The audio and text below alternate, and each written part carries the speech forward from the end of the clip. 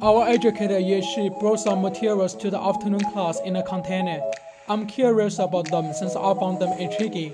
I sprang out of the chair and ran toward the box. After that, I understood that items were paper, multiple dry pen brushes, dry plastic jars, and watercolor, similar supplies I had used in kindergarten. Pachini Kachipo 2016 reported that in early child settings, 5 materials are most readily available: paper, charcoal, pen, clay, and blocks. Besides, I also found some tree materials in the container.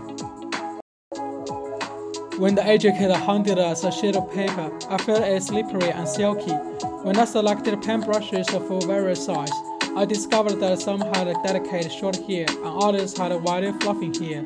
Moreover, when there are 6 kinds of pen in the container: yellow, blue, pink, orange, white, and black, I collected 5 colors except for white, because I think the paper is white and there is no layering.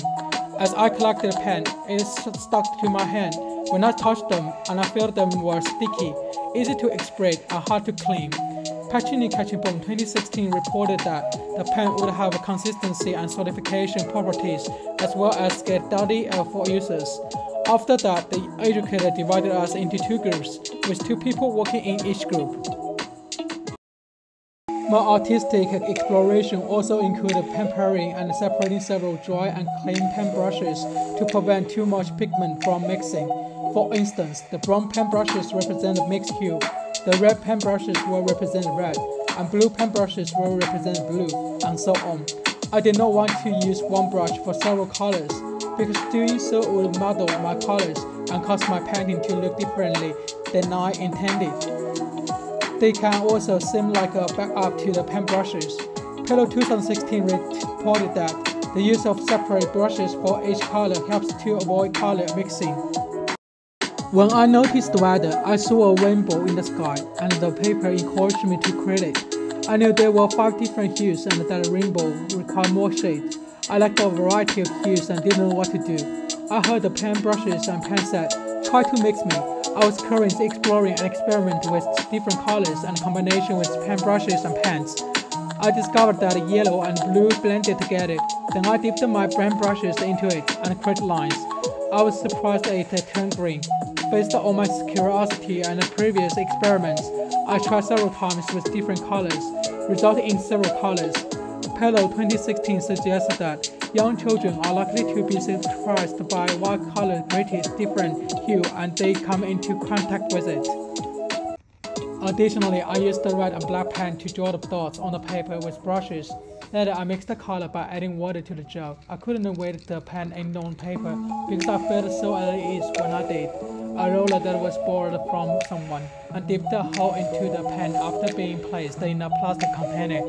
I rolled the roller on the paper as introduced by the roller.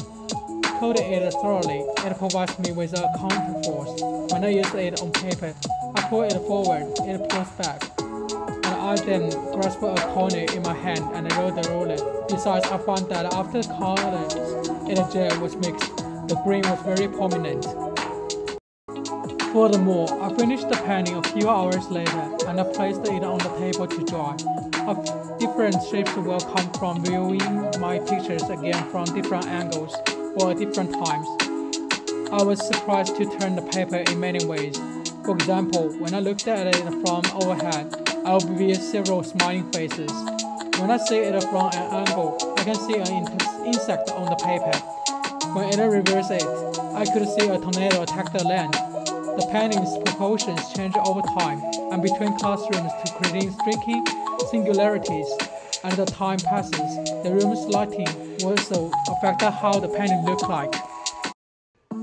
During the class, Steven was my partner. At the start of our artistic creativity, we helped each other get paint, water, pen brushes, and other materials.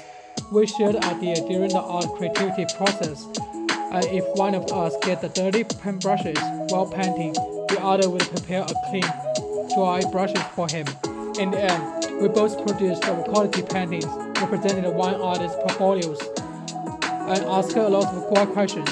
Pillow 2016 reported that a group of kids can be asked to work on big pieces of paper to strengthen their minds and explore cooperation.